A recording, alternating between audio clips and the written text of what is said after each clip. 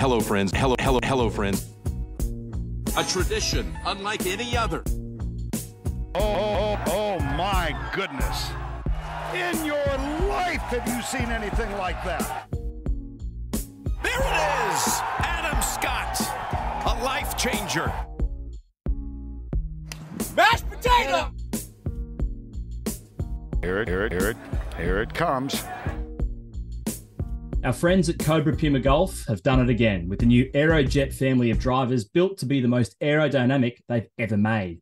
Building on the impressive design and performance of the previous LTDX lineup, the advanced aerodynamic shaping of the Aerojet family is the product of years of research and testing with some of the fastest swings on the planet. The Aerojet drivers are available in 3 models aimed at catering to every player in the market. The Aerojet LS, or low spin, rated the longest driver for 2023 by MyGolfSpy, is designed for skilled players that demand low launch and low spin for maximum workability and control. The standard Aerojet appeals to the wider spectrum of players and features aerodynamic shaping for faster club speed and an impressive combination of forgiveness and speed for maximum distance. And of course, the Aerojet Max, probably more along the lines of yourself and myself, Drewster, blends aero shaping with maximum stability and optional draw bias, with a variety of adjustable weight ports offering an absurd amount of stability, control, and forgiveness for those of you who, just like us, struggle a little bit to get it off the tee box. All 3 models also feature the PowerShell face insert, which debuts for the first time on a Cobra driver, delivering a larger sweep zone for faster ball speed right across the face. So for more information on all 3 models of the Aerojet driver and to view the full family of fairway woods, visit www.cobragolf.com. This is the 19th Tee podcast, proudly presented by Cobra Puma Golf. Kieran Marsh, Nathan Drudy, back with you for another week, the back end of what is arguably the best week in Australian golf. Min Woo Lee, a winner for the 4th time worldwide, his 3rd DP World Tour victory, his first major Australian victory. I said it late on Saturday in my review, it was going to be a coronation, and it did feel like it on Sunday, and it has felt it in the time since that we do have a burning new star in Australian golf. Certainly, and we have said it many times on this show previously that we've known about Min Woo Lee for a long time. We've known that he's a very, very good golfer, and we've just kind of been waiting for that breakthrough. It did happen in Europe, I suggest maybe 18 months ago or 2 years ago now. And for him to come home and win a big Aussie tournament, I think this is what we've been waiting for. It's what we said in our preview. And I think first and foremost, we should pat ourselves on the back because we finally delivered, Kahem. After months of agonizing poor picks, we are no longer the jinx. We have delivered a successful winner tip. We have, and in a week where we both tipped the same man, which is rare in and of itself. So, yeah, the stars aligned for a successful week, not only for Min Woo Lee, but for this podcast as it relates to our tips. Drew, it's just an incredible performance, really. 20 under is the score at the end of 72 holes. 3 strokes is the margin over Rikuya Hoshino and a fast finishing Mark Leishman, who we'll get to, I'm sure, with that Sunday 64. But you mentioned that kind of breakthrough, that Scottish Open back in 2021. That was comfortably the most significant victory of his 3 previous to date. I would suggest this eclipses it for a variety of reasons. The field at the Scottish Open might have been stronger. I think the significance of this victory and the platform that it presents in terms of the stepping stones for his career now, not least of which shoring up another invite to Augusta National. He jumps up to 38 in the world, a career high 38 in the world. Yes. As I said, it's his first major victory here in Australia. We spoke about that expectation in the preview last week of what he would be carrying into this weekend. He seemed to not just handle it, but embrace and thrive upon it. And I just think what this win represents for him, it's almost come at the perfect time in his upward trajectory, in the sense of having the country more broadly now get behind him based on what they've seen in the last 4 days at Royal Queensland.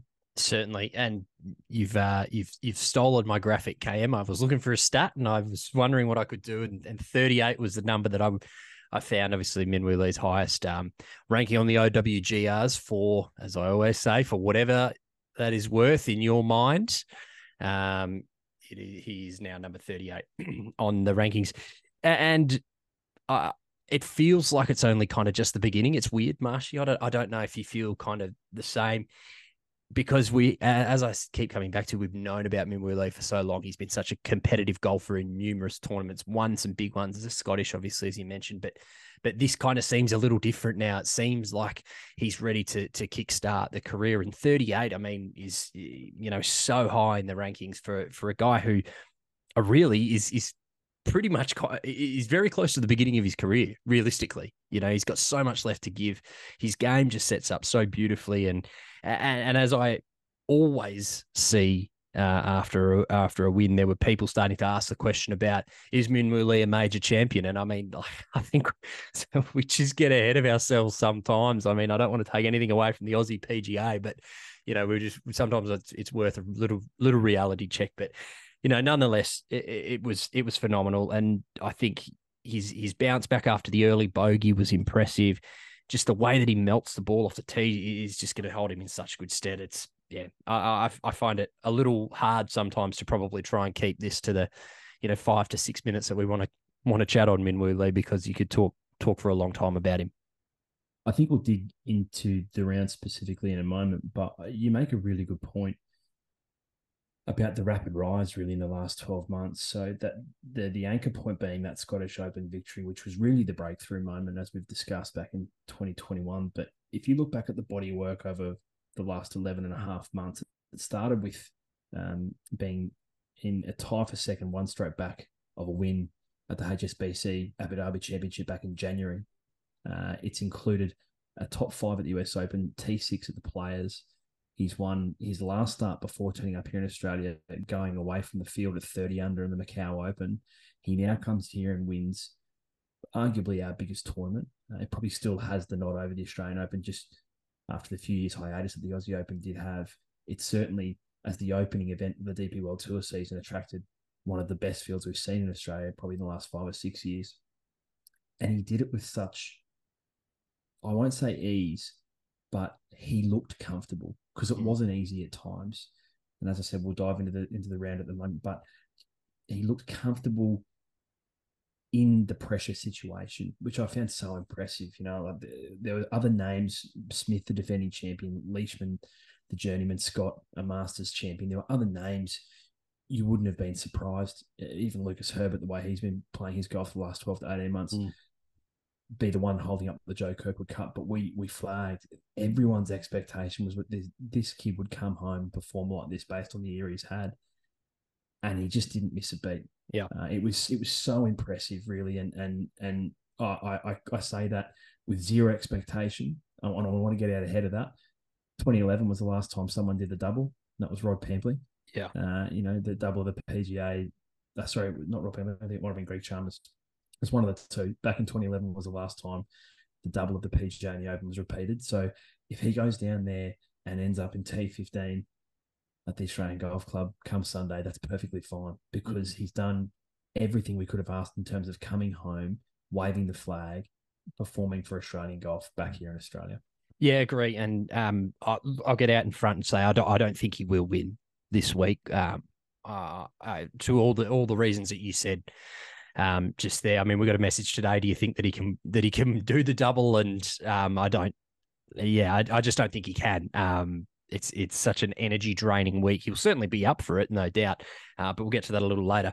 To your point that you raised on Saturday, it was a coronation. And that's purely what it was. And I think watching on Sunday, even though the margin, I mean, they were level there at one point early on in the round, it just felt that Min Woo Lee was going to run away with it. And I know that maybe 3 shots isn't running away with it, but in the grand scheme of things, it was kind of like a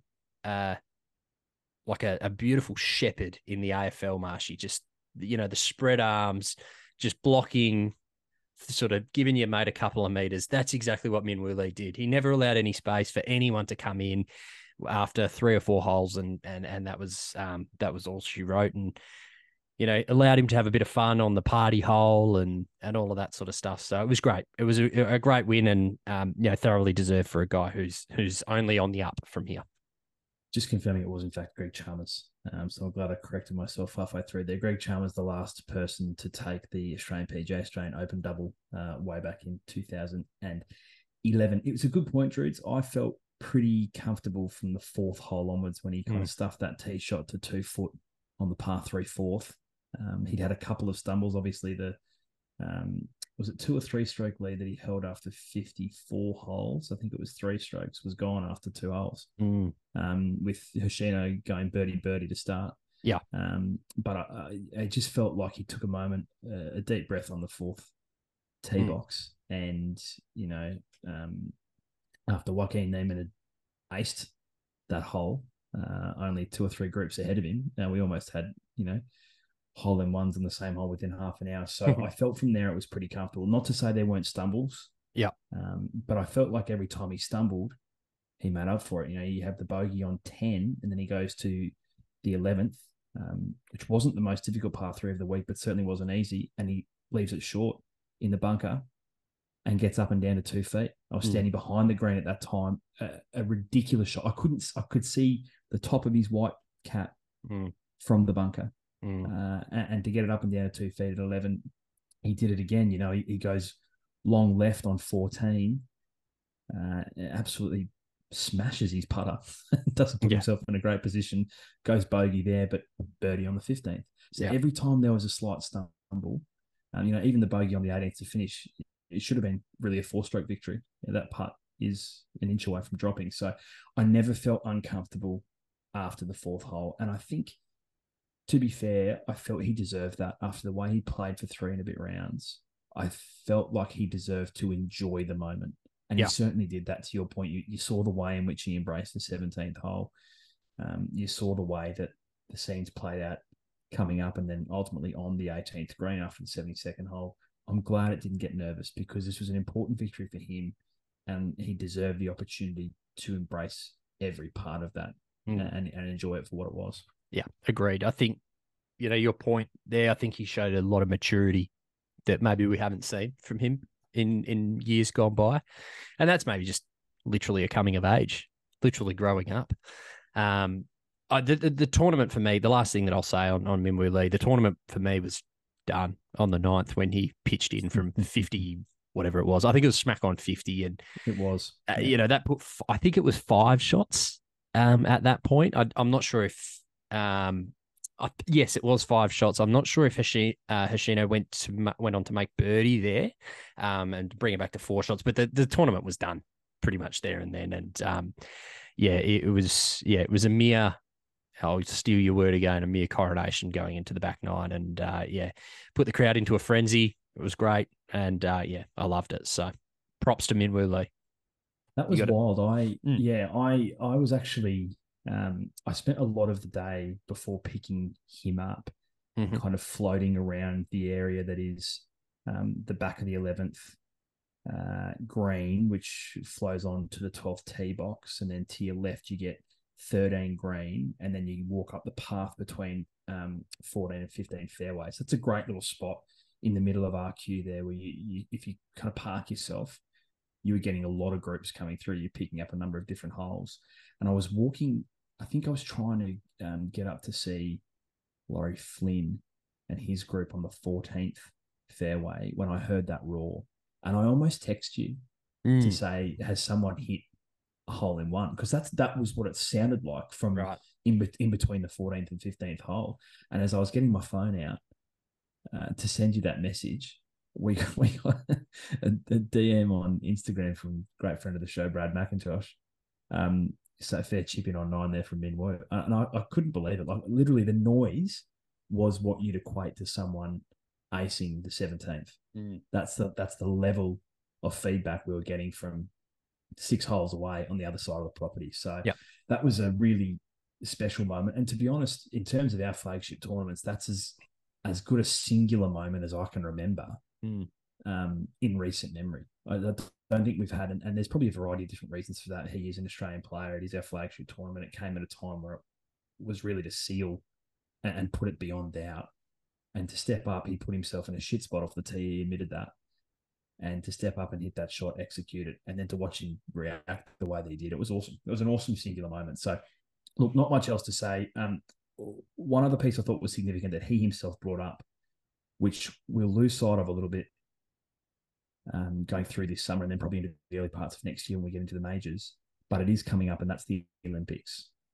And he called it out in the press conference post-round about how much it would mean to him to go and represent Australia at the Olympics. I'm sure in the back of his mind, because I think it's almost beyond a shadow of a doubt that his sister will be one of the two women. You would think it's probably going to be Minjee and Hannah Green.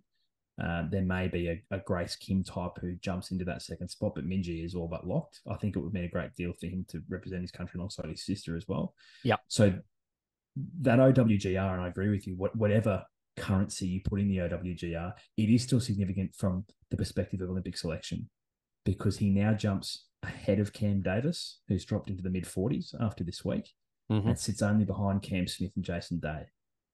Now, whether or not Jason Day decides to, if he does end up in that second position, still go, that's probably a question in and of itself. But I think Jason Day is now 21st in the world, Minwoo 38th, and coming home with a wet sail. That won't be finalised until later into next year. They'll have plenty of opportunities, particularly through the majors, to earn further OWGR points. But just keep that in the back of your mind moving forward. It's the top two ranked males and females that will go, and it was something that he himself offered as being significant. So it's definitely in the back of his mind. Who do you want to talk about next? Where do you want to go? Because there's a couple of players maybe in the top 10 that we can kind of skim over. But is there anyone that you want to spend a minute or two on?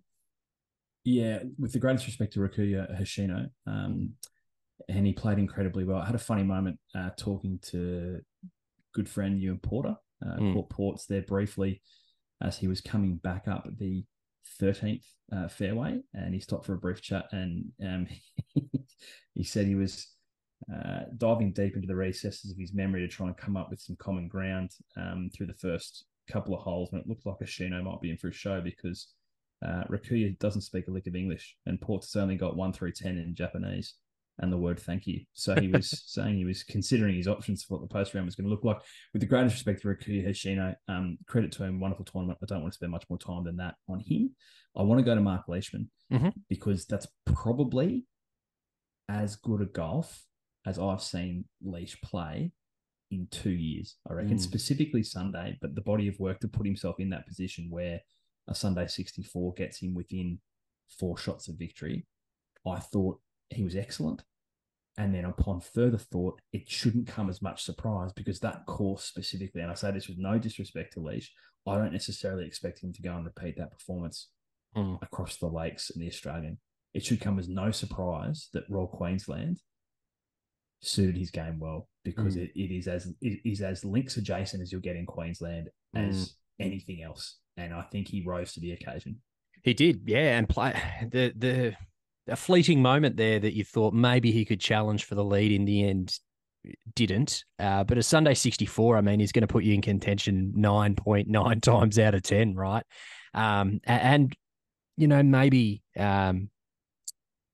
because we haven't paid as close attention to Live Golf, maybe we've been off the dial a little bit, given that we've focused on the Australian stuff a lot more. I mean, he's been playing some solid golf, I think, in totality, and is a guy who I think would desperately love to continue coming back to Australia and being successful. Now that is, and with the greatest respect to Leish, that is getting more difficult for him now that we have guys like Minwoo Lee, like the bloke we're going to talk about next in Curtis Luck. We've got these guys coming through who are going to be the next superstars. Cam Smith, of course. And then, of course, you've got guys like Adam Scott who just bob up as well. So I think it obviously gets a lot more tough for Mark Leishman to come back and be competitive. But that, I think, now is going to be where his game continues to be at. I think he's probably out of the major window now, but he can come back to Australia and win an Aussie PGA or an Aussie Open, and I think that would feel nearly as good as a major to him. That's probably my 2 cents on Leish. And to agree, and I think he'd be as thrilled as anybody with the news that the PGA will return to Royal Queensland next November. So it's going back again for a fourth consecutive year. I would anticipate, barring any injury in the next 12 months, he would be competitive again because, as I said, I think his game is perfectly suited to that style of course. And yeah, I tend to agree with more flexibility around his schedule, more time to spend at home around the tournaments. I wouldn't be surprised to see him, be competitive in these two tournaments moving forward over the next couple of years. I think he's at a point where he's got a fair bit of perspective about where he's at in his career. He's had a wonderful run. He's earning significant amounts of money now playing live golf, and that's also allowing him to spend more time at home over the summer, which means a lot to guys like himself and Cam Smith. So I was really chuffed. And you could see it in his face as well. There was a smile on his face all through Sunday that I don't know. And this is not, I mean, to be disrespectful, I don't know that we've seen it for a long time. Like, I probably haven't seen him seemingly enjoy his golf like that, maybe since the President's Cup back in 2019 around Royal Melbourne.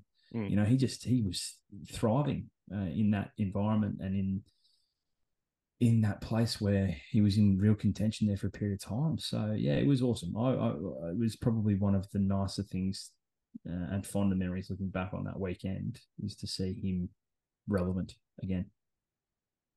For me, the second best thing behind Minwoo Lee was Curtis Luck.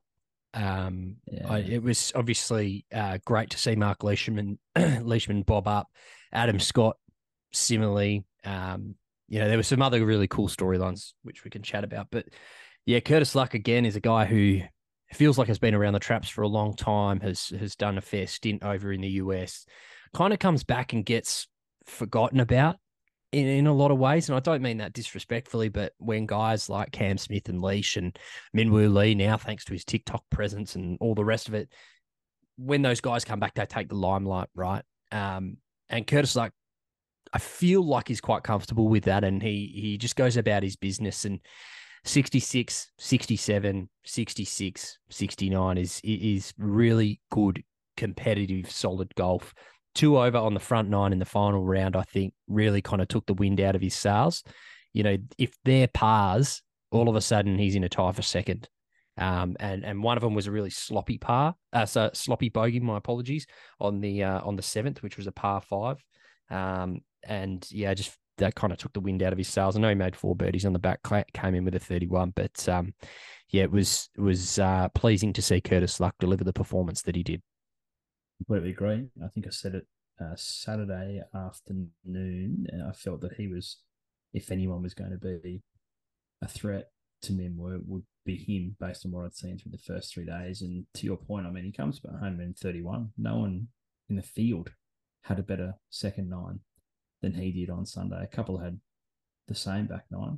Leash was one of them, but no one better. And you look at those 2 bogeys, I mean, to your point, you're dropping a shot, not even parring a par 5. And then the second hole, it's probably one of the easiest short falls out in the course. Mm-hmm. So even if, one of them's a par, one of them's a birdie, it's game on, really, in terms of the way he came home. So I thought he was excellent. This is a guy who, he's not as relevant because he doesn't have the status in the States. Yep. And I'm not talking about like profile or popularity. I'm talking about literal status in terms of playing status. He's a guy who's established himself over there. He won an American Amateur, but this is a guy who grew up with Minwoo. Yeah, like they were running around courses in Perth through their 10 years playing together. They're great mates, and Curtis has taken a different path in establishing himself in the US, but he's a wildly talented player. I absolutely loved those burnt orange pants on Saturday. Massive fan of those. Very Ricky, weren't they? It was, and that's maybe one of the better fashion items I saw across the entire 4 days. But no, I agree. I think, and I think it's a game that's sustainable moving into this week as well. So I'm very curious to see if he can back that up. Not to suggest he goes better, but can he give himself another top 10? And what, if any, effect does that have on the rest of his time here? Is he straight back to the US, or because he's picking up a few order of merit points, does he maybe play a few other tournaments and get a bit of European tour status? Who knows? I mean, he's fortunate that he does have a few options.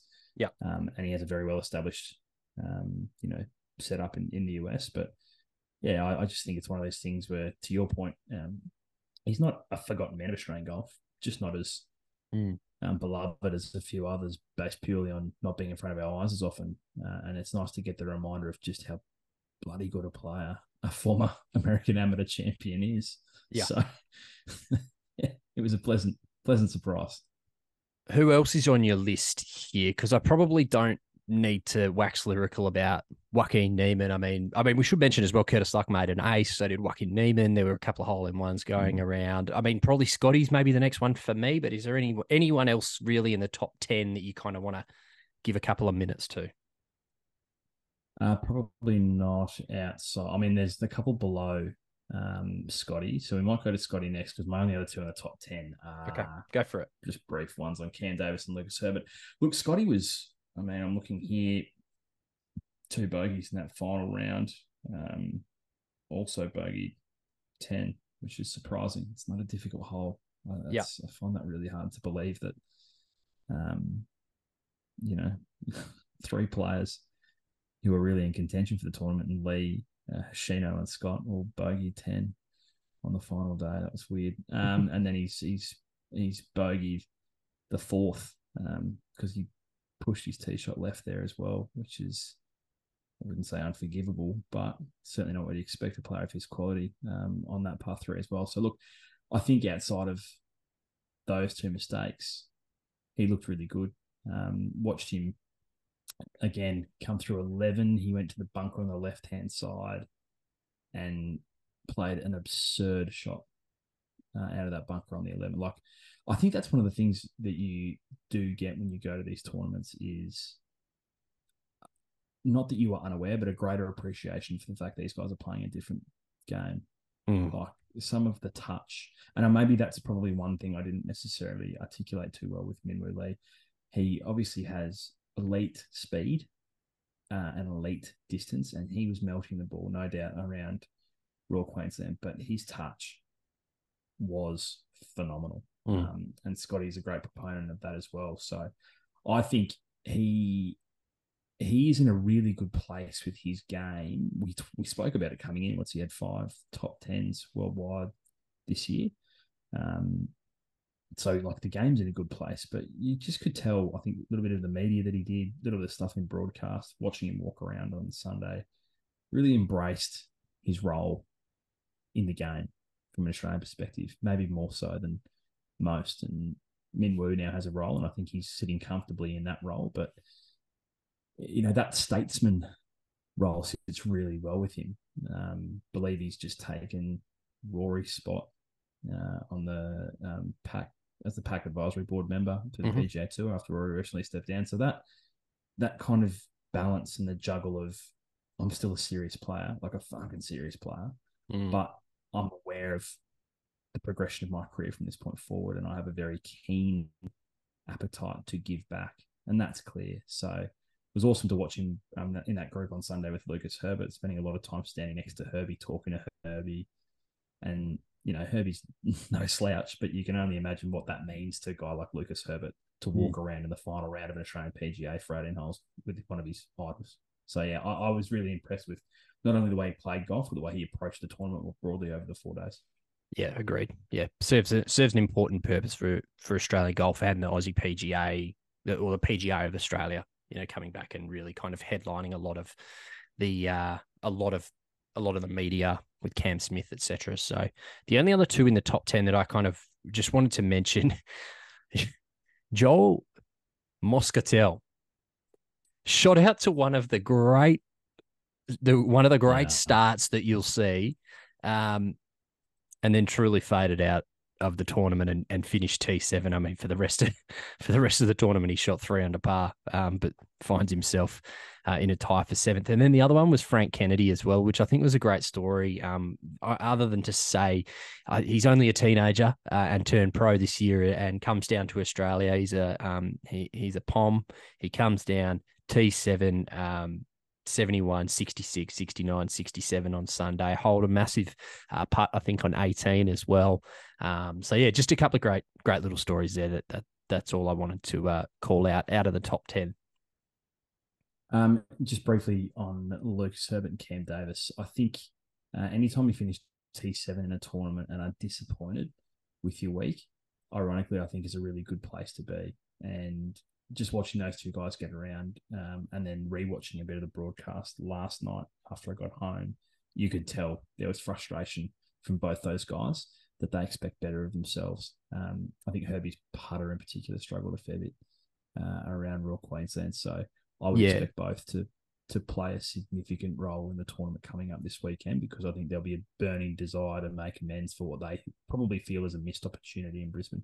Agreed. Yeah, all I had to add there was Herbie made, I just did some quick stats as you were talking before. Herbie made 9 bogeys this week, which was the most of any player in the top 10.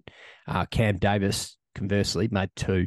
And I'll get right out ahead of it, and he's my pick for the Aussie Open. I think if you could make 2 bogeys in 54 holes, in 72 holes of golf, both of them came in the first round, if you don't mind as well, went bogey free for over 60 holes. I'll lock him in for my pick for the Aussie Open. So that was a nice segue there into that. But let's keep going on the leaderboard, unless you've got, who else have you got? There's probably a handful of names that I can shout out quickly, but you go. Okay, I just want to run through a few people that I saw on Sunday. So I spent a couple of holes walking with Mika. Mika finishes eventually in a tie for 18th. And I read a good little piece that Jimmy Emanuel wrote about Mika and his new caddy, Ben Brewer, Benji Brewer, who also happens to be the husband of our great friend Whipper, Whitney Hillier.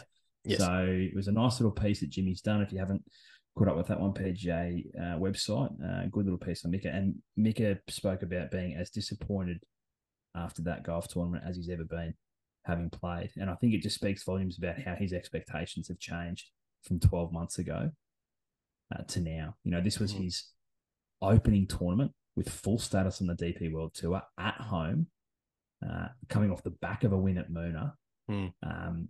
He hasn't disgraced himself. Sure, he's finished 12 shots back, but he's in the tie for 18th and he was filthy. So I think that's a really good place for someone like Mika to be, because we aren't the David Nicholson of 12 months ago scratching for starts in tournaments. We're a bona fide DP World Tour player now who won the Order of Merit last year, and we should be expecting more of ourselves. So I was fortunate to see him drain a very long putt on the 15th green, I believe. He did share that video and say it was the longest putt he made all week. So that's probably an indication of where the flat stick was to Mika across the week. But it was good to see him. Jeffrey Guan also finished in a tie for 18th. That's, I think, comfortably his best performance since turning pro. He may have finished higher and has in tournaments, but when you consider the strength of the field and the test of that golf course, I think that's an awesome performance from Jeffrey Guan so early on in his pro career in one of the 2 major Australian tournaments. So shout out to him. Just below him, a shot back, Jack Thompson absolutely melts the ball. He was playing on Sunday with Wazza, who we'll get to in a moment. It was Wazza, Jack Thompson, and Elvis Smiley in that group.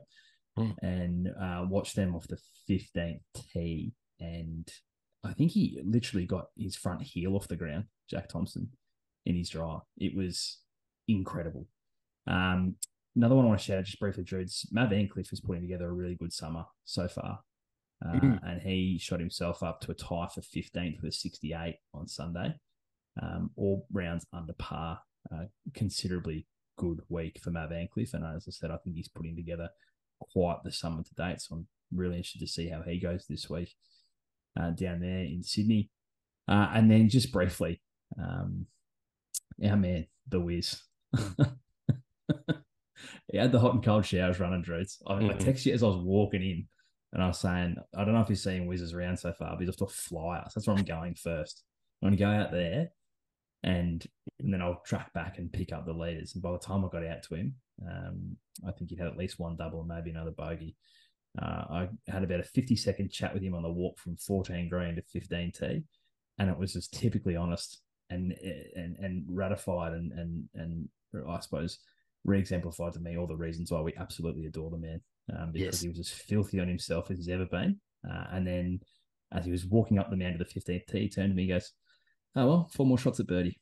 On your Marshy," and just got up on the tee and walked off. So it was good to see the Wiz. He ends up in a tie for 40th at 4 under, but he grinded hard to make the weekend and then played some all right golf. And he goes home. The Aussie is his home course. So yeah, I say this out of pure bias, but if he can get to the weekend, because obviously you play around at the Lakes and around at the Aussie Thursday, Friday. And then if you can get through to the weekend, I'd expect him to, I don't think he's going to win the tournament, but I'd expect him to be in the top 20 at his home course if he can get 2 rounds at it on Saturday and Sunday. So always good to see our man, the Wiz. That's probably it. One more. Baz looked good. Disappointing tournament for Baz.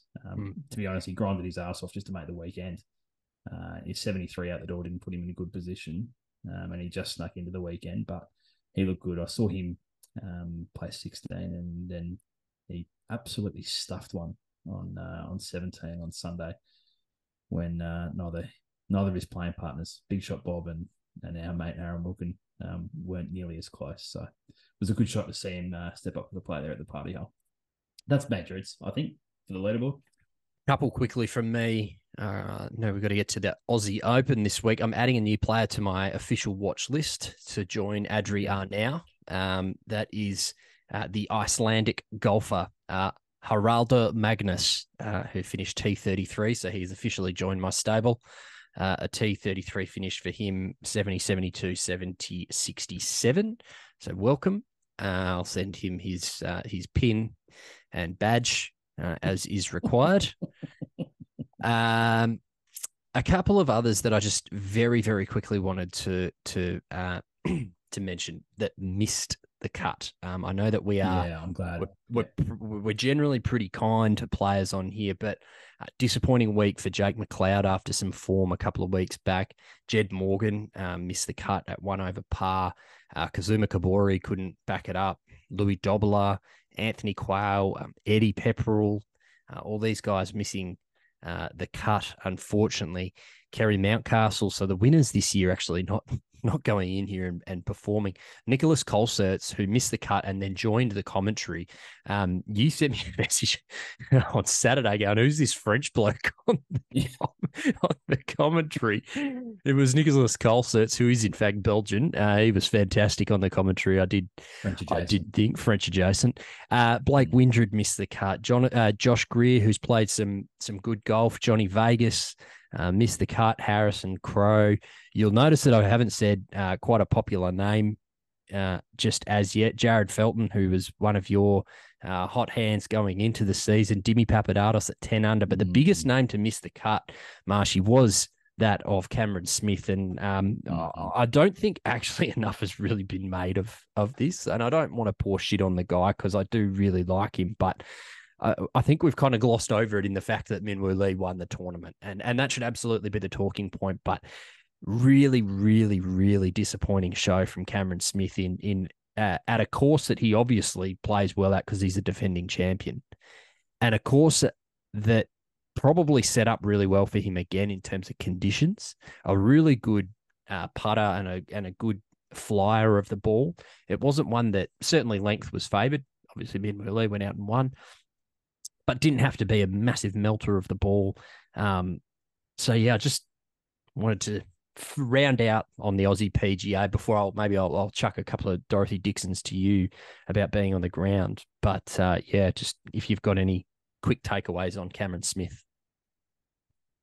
Shock more than anything, if I'm honest, Drews. It wasn't as if it was close. That round on Friday was as if it could be any more opposite to what I said about Leash in terms of the best golf I've seen Leash play in 2 years. That's the worst golf I've seen Cameron Smith play in a long time. It's hard to marry that player that we saw on the course on Friday with the guy that won the 150th Open Championship at the old course of St Andrews. Everything that he usually has at his disposal, his approach play, his short game around the green, and then his putter were absent. And, after the round, he described it as shit. He said it was the worst performance of his professional career, and at one point was holding back tears. So I wonder, and I hope there's nothing else going on, but it was so out of character. And to his credit, He rocked up on Saturday. He rocked up on Sunday. He spent time at the junior clinics. He spent time at the autograph tables. And when he wasn't there, he was either on the practice green or at the range. So he was be as disappointed. No one has to remind him of how bad that performance was because no one will be more acutely aware of it than himself. Yeah.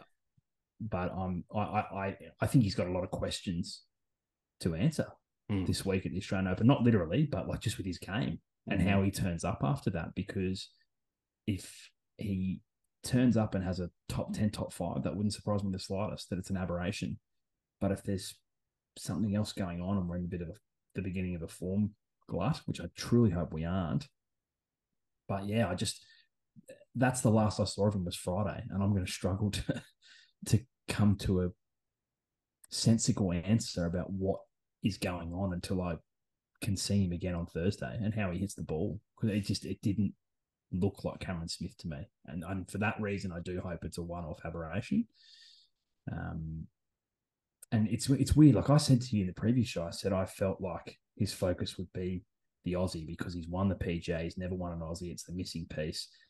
But I said by the same token, he can't help but contend at Royal Queensland because he knows that course like the back of his hand. I didn't expect we'd be talking about him missing a cut at 9 over. No.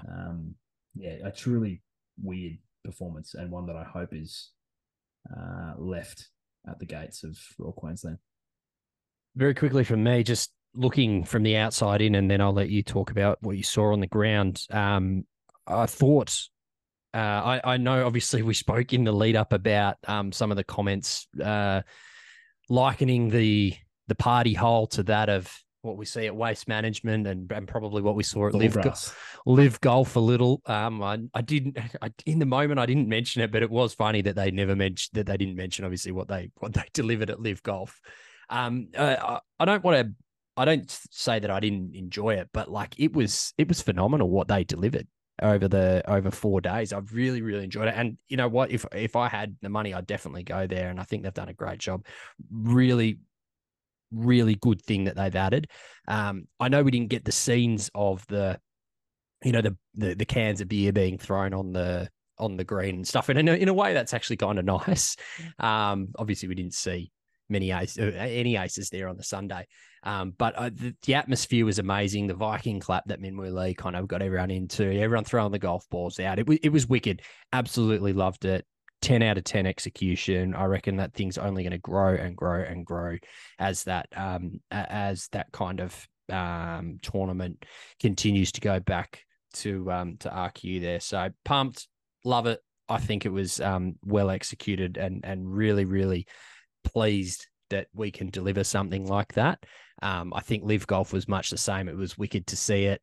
Obviously, probably maybe a little more focus on the booze at Live Golf than what was that at the Aussie. But yeah, I still think we've got a fair stretch to go before we get to Waste Management, because Waste Management is packed to the rafters from Tuesday, not just on Saturday and Sunday, but massive props to them for delivering that. So what did you see on the grounds, Marshy, and you're out there for a few hours on Sunday? What did you see? And then maybe we can turn our attention quickly to the Aussie.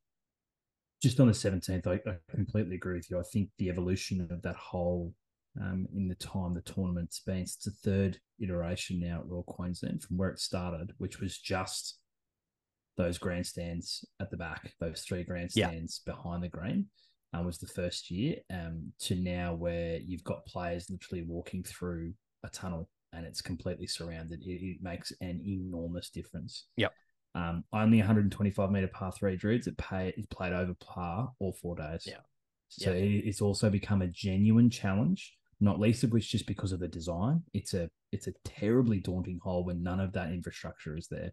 But when you put 4,000 people around it, and constant music playing and the ability to try and level out your adrenaline. If you're coming off a birdie on the 16th and you're making a bit of a run home and you've got people Viking clapping and singing along to You're the Voice. Yeah, and it was great. Just the ability to try and it's an excellent atmosphere. Like I'm full credit to it, but I think it's a wonderful challenge as well, because the temptation is to go out there and overhit your shot because you can't actually level out your own adrenaline. So I think where it's placed in the round at 17 is almost perfect as well.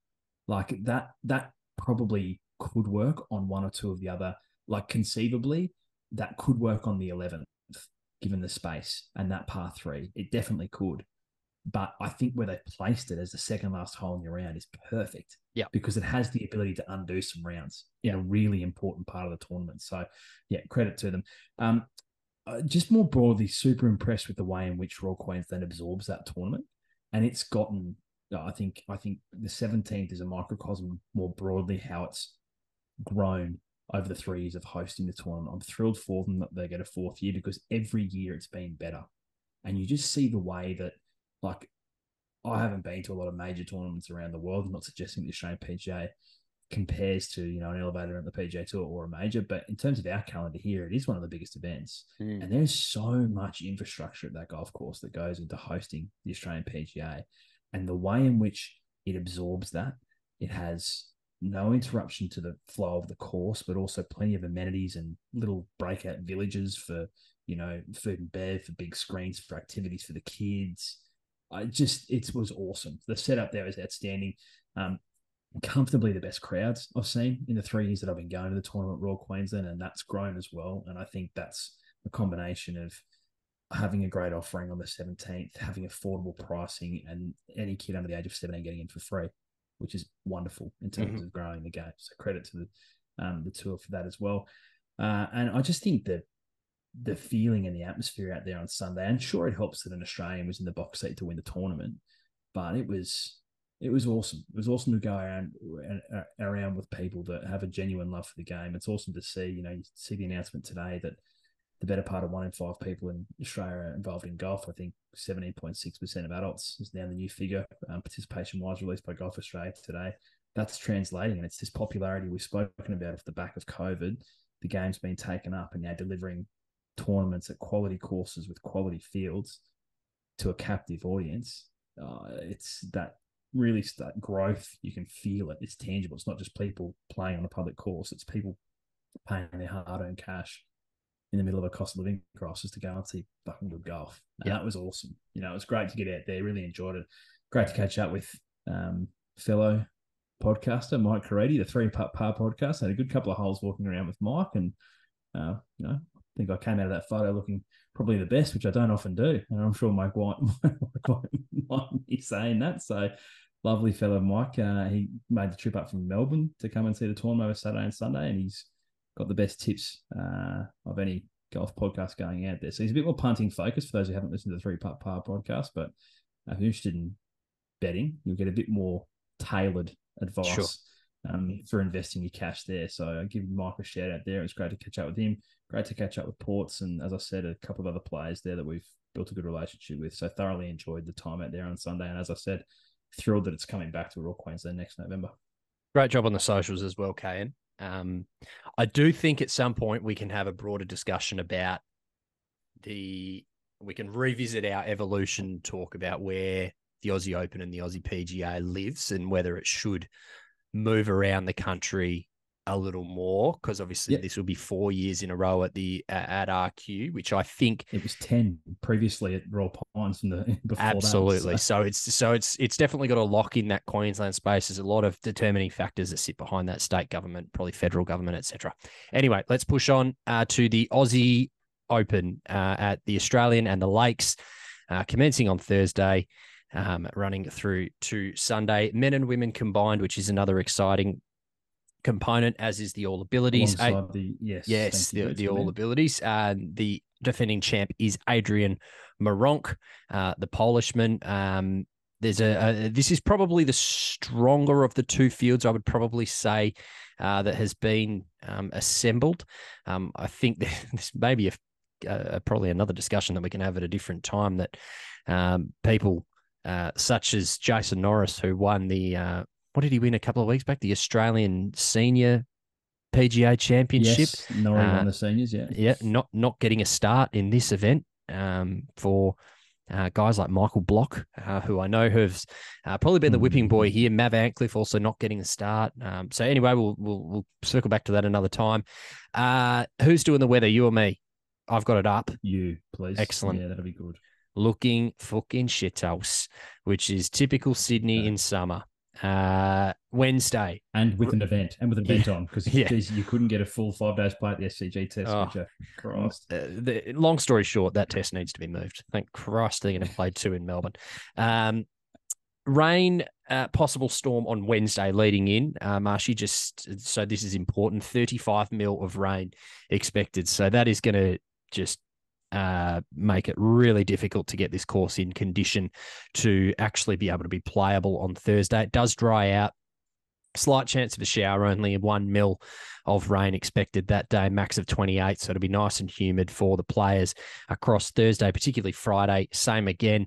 And then we come into the weekend, Saturday, 0 to 4 mils of rain expected, 15 to 20 kilometre winds. And then Sunday, probably the most challenging of the 4 days of play, 20 to 30 kilometre winds and 5 mil of rain expected. So not looking particularly great. Certainly not going to have the sunny skies that we saw up in Queensland, but a challenge for the groundskeepers at the Australian and the Lakes. Marshy, any initial thoughts before you deliver your tip? Because I have given mine already in Cameron Davis. So any thoughts before you get there? Just briefly, Drew, it's Ashley Buhai, the defending Australian Women's Open champion, Kip Hoppett, the defending champion in the All Abilities as well. So I know that was a great event globally. There were some frustrations from the players on all 3 sides about how it was managed in the course. And I'll be interested to see how they've adjusted that. But I know it's a flagship event from global viewers who love seeing all 3 going at the same time. So look, from the men's side, I think the weather's going to play a big part. To your point, I think it will be your ability to kind of make it through. Like, it is interesting, and we see it very occasionally on the PGA Tour and also on the DP World Tour, particularly in Scotland, where you have these tournaments which juggles 2 courses. So, getting the Lakes is going to be better than the Aussie on one day and vice versa, given the weather report you've just given us. And so it's going to be pure luck of the draw about where you're playing when. And then, of course, the Australian Golf Club for 2 days on the weekend. So I agree. I think it's a slightly stronger field. The women's field is exceptional, not just all of our homegrown talent, whether it's Minjee Lee, Hannah Green, Grace Kim, Steph Kyriakou, Kirsten Rudgley coming home off a T4 finish in the Ladies European Tour event over the weekend. You've got quality overseas players, not least of which Buhai, the defending champion, Soyeon Roo, the Korean. This is a quality field across all 3. And I think it's just going to be a wonderful weekend of golf. So all of that is to say, I think for the reasons I said earlier about his feelings post his 4th round and overall from Royal Queensland, and also the last time I saw him play in similar conditions to this, which was the final round of the Alfred Dunhill Links Championship, where he rocketed up the leaderboard, I'm going to say David Micheluzzi will take home his first Australian Open. Huge. So there's a couple of people there. I looked at Herbie because I didn't think he could putt much worse than what he did at Royal Queensland. And to your point, having that many bogeys and still finishing in the top 10, it was the same reason I was excited about why you're excited about Cam Davis having so few bogeys. Because if you can have that many bogeys and still finish T7 in that tournament. So I really considered Herbie, but I just think there's a bit more control in wild conditions in Mika's game at the moment than there is in Herbie's. So I think, it's a red hot field and tough to narrow it down. But I do think, for me, I put a bit more credence into a guy that's played this tournament previously, played this course on these courses previously, who's got recent form in some pretty erratic weather conditions. And I don't know, the more we've gotten to know Mika, in my mind, there's 2 types of golfers as it relates to motivation. There's guys who are motivated by those that play around them and their competitive nature to beat another person. And there are those guys who are just internally motivated to get the best out of themselves. And the more I get to know Mika, I think he's the latter, not the former. And just listening to the way that he spoke about how disappointed he was coming out of Royal Queensland, I just get the sense that he'll be driven as fuck to get down there to Sydney and perform, not necessarily to win, but just play the best golf that he knows he's capable of, because he felt he was so far off that last weekend. So there's a bit there, and I know it's typical KM as opposed to ND. It's typical feels, it's the vibe, it's Marbo, it's the eye test. There's no data, there's no numbers, but hey, it's what I'm feeling, and I can't fight this feeling. That's okay. That's okay. And let me tell you, it'd be a very popular winner, certainly amongst the two of us, but amongst Australian golf as well, if he was to get the chockies come next Sunday. So, yeah, going to be tough conditions all around.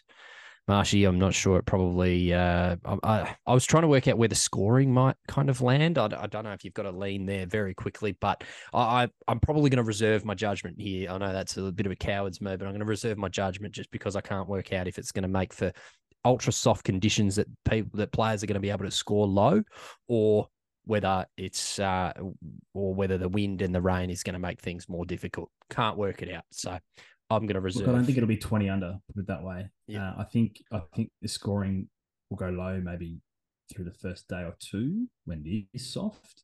But, 35-kilometre winds, that's going to take some names on Sunday. Maybe. So, maybe. Yeah, I'd be surprised if it's anywhere near as low as Royal Queensland. We shall see. Drews, any thoughts on a quick tip for the Women's Open? I do have one.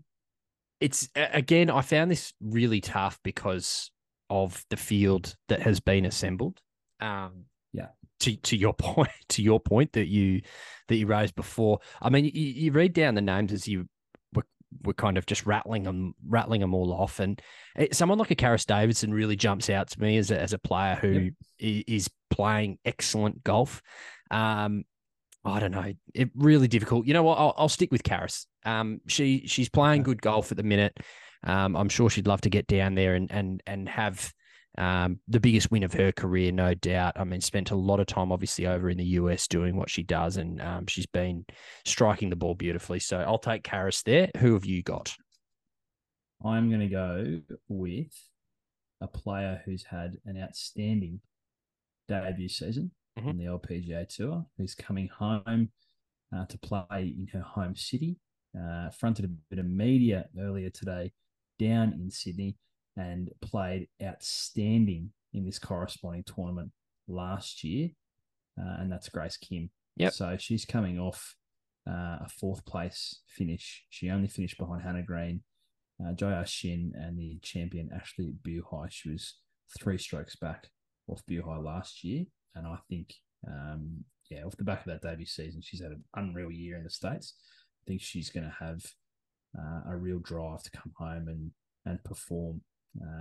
Similar sort of motivation. We come home with a bit of a wet tail from performances overseas, and put yourself on the map here in Australia. So yeah, I reckon Grace is primed to go low this weekend, and potentially be holding the trophy at the Australian Golf Club on Sunday afternoon. Dreads, super popular winner again. So who else? Yes. Who else? Anything else that you've got before we let the good people go back to whatever they're doing? Kip Poppet, I think, will be difficult to beat. He's a defending champion in all abilities, but Brendan Lawler, the Irishman, I think will be his main competition there. So great event. Look forward to talking about that in the review as well. Tiger is back on the golf course this week. The Hero World Challenge in the Bahamas, his own tournament, makes his return to competitive golf. So there's that. If it wasn't in any other week, we'd probably have a bit more time to talk about a seismic news event like Tiger's first golf in a long, long time. So look forward to keeping an eye briefly on that. And then very briefly, it would be remiss of me not to mention that my United took pretty comfortable care of your Toffees, the 3-0 victory over Everton at Goodison Park, kicked off by one of the all-time great Premier League goals by Alejandro Garnacho. If you haven't seen it, go and Google it. One of the great bicycle kicks in Premier League history. Yes.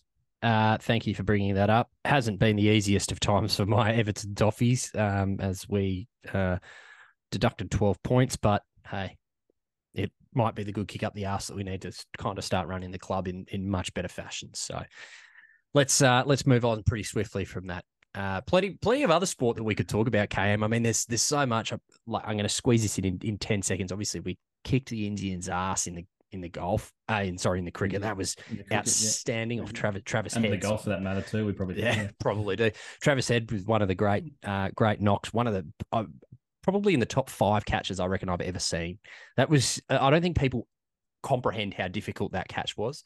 I mean, of course, college football coming to the pointy end of the season. Your Texas Longhorns playing against the Oklahoma State Cowboys. If Texas win that, I reckon they might find themselves in the college football playoff. My Oregon Ducks take on the Washington Huskies. If they win that, they might find themselves in the college football playoffs.